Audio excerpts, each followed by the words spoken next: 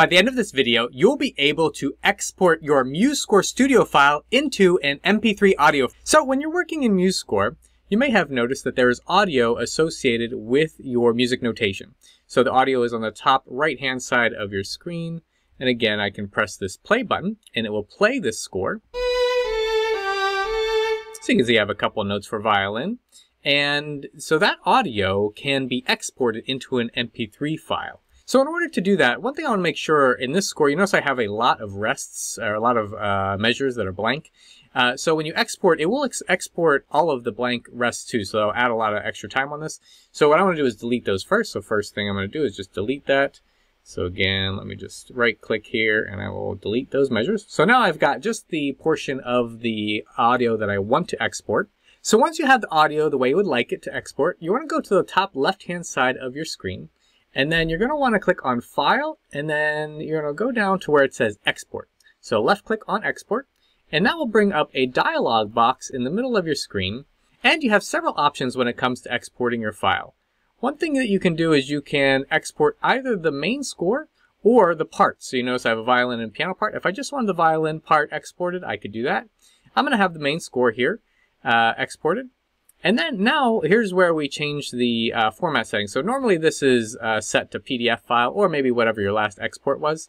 So you want to make sure you left click on that. And then I'm going to click on MP3 file.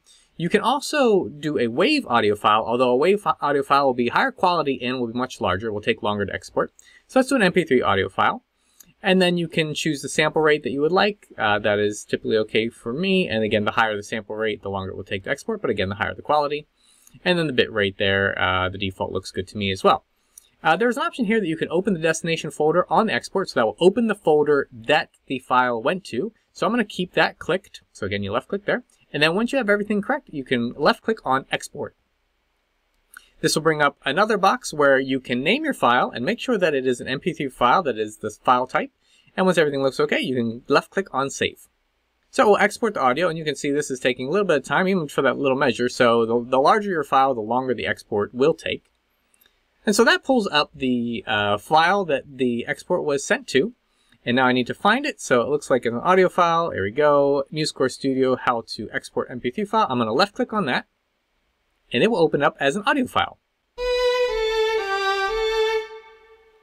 Perfect. And you can see it added a couple seconds of silence on the end of your file. So that's something to keep in mind as well when you're exporting your MP3 files. Another thing to keep in mind when you're exporting your MP3 files is whatever you hear in playback is going to be what's exported. So when you press play on playback, that's going to be exported onto the MP3 file. And then another thing to keep in mind is that whatever you have in your mixer settings, so if you change the instrument sounds or if you have different things with the attacks or those kinds of things that you changed, those settings will be reflected in playback as well. So you now know how to export your MuseScore Studio file into an MP3 audio file. If you made it this far into the video, you likely want to get the most out of MuseScore Studio. I made a complete beginner's guide covering A to Z how to get started with MuseScore Studio. I'll put a link to that video here.